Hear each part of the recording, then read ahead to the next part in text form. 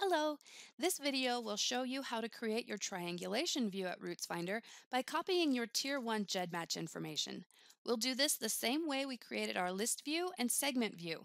We go to the DNA tools by clicking DNA over here in the left-hand menu, then clicking the kit we want to work with. I land in the list view, and then I use the blue button up here to switch to the triangulation view. I see some instructions here that look pretty much like the instructions for the list view and segment view imports. It tells me to go to GEDmatch and look in my Tier 1 utilities for triangulation. So I click triangulation and now I have some options. I want to give it my kit number and then I decide what I want included. This upper segment threshold limit is set at 3,000 by default. So if I leave that at 3,000, my parents' kits would be excluded. If I want to include those, I would change it to no limit. The next important thing is to make sure in the display options here that I choose this middle option, Show Results Sorted by Kit Number, because that's how RootsFinder processes the data. So I click Triangulate and I wait. There is a lot of data to be calculated here, so it takes a while. But when it's done, it looks like this.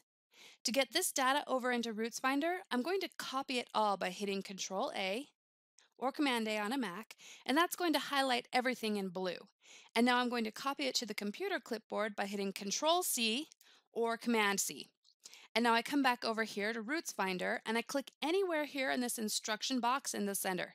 This is the landing zone for the data. So I just click in here anywhere and then I hit Control V or Command V to paste it in.